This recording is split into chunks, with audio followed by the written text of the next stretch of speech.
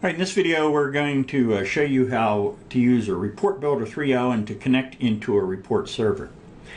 As you can see here, I've got a SQL Server Management Studio open and I have installed 3 versions. I've got SQL 2012, which is a developer version, and enterprise version is the same thing.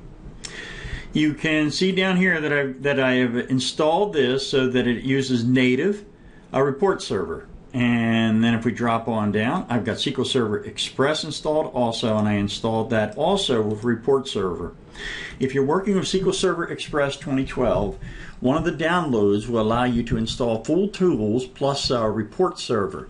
Word to the wise, if you're installing this on a Windows 7 machine, disable UAC. Otherwise, you'll never be able to run a report, at least I haven't been able to get it going, using Report Server with an Express installation. That won't be a problem with Developer or Enterprise. And then I also have SQL 2008 R2 installed in, down here you can see it in Report Server, and it is also integrated. Alright, just to show you that. Now let's go through, and I've pre-started some of this stuff so that you won't have to suffer through watching them start. So I've got a report builder, if I can find it. Yeah, I've got 3 instances running. Let me open that on up. And as you see down here, I'm already connected into Express. If you look in the lower bottom, I'm going to click Disconnect. And now I'm going to come in here and I'm going to click Connect to a Report Builder. And we're going to cancel out of that. Clicking again, and I'm going to clear this on out. And the object here is trying to figure out what report server you want to connect into. So the way you're going to do that, let me close this for a minute to clean up the display, is you're going to use Configuration Tools, Start, All Programs, and now I'm going to drill into, let's go in and take a look at R2. And then I'll go into Configuration Tools, Reporting Services, Configuration Manager, and fire that on up. And now it wants to connect into Work, which is the name of my server, which is really, it's not a server, it's a Win7 box. And Reporting Server Instance, what I want to do down here is, you see MS SQL is my default, and that's fine with me. And I'll connect on into that. Alright, and now if I come over, you see this web server URL? Now here's my web server URL, and I've got a couple of them. I've got integrated down here because this box is actually set up to connect into SharePoint. So you see it's Virtual Directories Report Server integrated, and that would connect me into SharePoint, which is beyond the scope. So that's really not what I want to show you. So I'm going to pause for a second and go back through and reopen. Okay, I started everything so you wouldn't have to wait 5 minutes for me to get everything running again. And now I'm over again looking at SQL Server 2008 R2, and I'm connected into Instance 2 of R2. That's just the name of the box down here. And I went into the web service URL. Oh, first off, let me show you down here. See, it is in native mode. Go into the web service URL, and here's what you want to see. If you click on that, it's going to open the URL, which I'll do in just a second. And here is the Report Manager URL, which is also different. What you want to do is you want to open both this and this to make sure they start. And you'll have, here is your Work Server Instance 2, and then the other one is the Report Manager, which you see is the same thing, but it's got the slash pages folders ASPX page firing on up. So let's go over and show you how to configure this. Yeah, there we go. Now I'm going to switch back to Report Builder. And okay, this is good. This one's not connected, so I'm going to say connect into a server, and I'm going to clear that. Now, okay, so it's connected into Express, but I don't want it to. So I'm going to cancel out of that. I'm going to come back over here and copy the Report Server Instance 2, not from Report Manager, but from the web service URL. Actually, you can copy this. You just have to back it up, and why go through the agony of fat fingering something. So I'm going to copy that, Control C. Let's go back over to Report Builder, and I'm going to click Connect, and I'm Control V, paste it on in, Connect, and it says it's connected. Do we trust it? No. So let's test it. I'm going to just do a modification up here, it doesn't really matter, and we're going to click the Run. There's Test. I'll go back to Design View. And now let's make sure everything works. I'm going to click the orange globby button up here. I'm going to say save as, and this will fire on up, and I'm just going to call it test.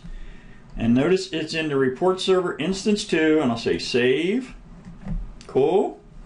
Now I'm going to close report builder, and I'm going to come back over to the report manager. All right, I'm going to refresh. There's test. I'll double click it, and it runs. All right, so you now have report builder, which is integrated, and you do it the same for Express, the same for SQL 2012. Let me show you. Ye of little faith. So let me close out of this, and we're done with this. Let me close SSMS and start 12. All programs, and let's find SQL 2012. By the way, if you're installing SQL 2012 in SharePoint integrated mode, it's a much easier install than it used to be. Okay, so let's go into, we're going to Reporting Services Configuration Manager again, and I'm tying in the report. SQL 2012 sounds fine. Again, here's my web service URL, and I'm just going to click that to let that open. See the difference? Close that, and let's go over to Report Manager URL, and that'll take a year or two to come on up. But in the meantime, let's open Report Builder. All right, and we're going to click Connect, and I'm going to cancel just to show you it's tied into Express because that's the way I set this up by default. Control Copy, back to Report Builder, Connect, Control V, Connect. It says that I'm connected, but we, don't trust anything. We've been at this a long time. And now we're going to say save as and test 12. Save. Come on, save. Okay, close. Let's go over to the report manager, and we will refresh. There's test 12.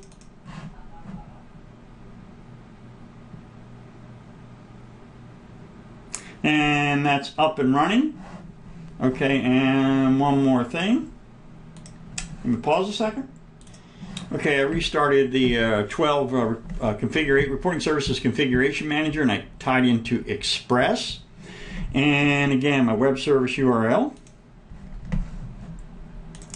And again, my report manager.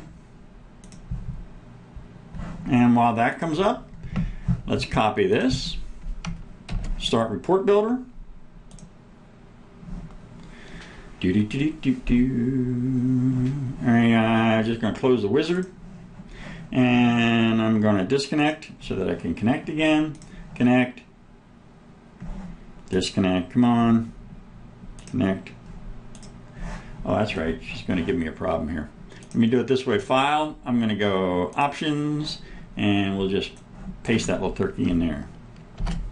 Okay. Gotcha, you little communist.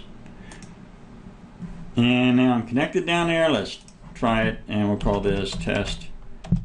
Yeah, Express. Sounds fine. Save as test Express. Save, close, let it save. So impatient. Let it close, back over to the report manager, and all right, I've already been fooling around here. Anyway, let's refresh. There's test Express. That was a connection string that you saw that I've been saving earlier. And there's test Express. Isn't that fascinating? All right, so that's how you do it. It's the easiest to copy and paste in from the web service URL. That way you're not fat fingering it. And if you're tying into an integrated install, that is, you're using SharePoint for your report management to bring in the content management features of SharePoint. I'm sorry. Anyway, then you're going to do it the same way. So you'll just be copying in then the URL from SharePoint, the integrated. Okay, I fire this up one more time, my 2008 R2, and you see a SharePoint integrated, report server integrated down here. And that's how you know. If you remember on the other one, it said native, and now it'll say integrated.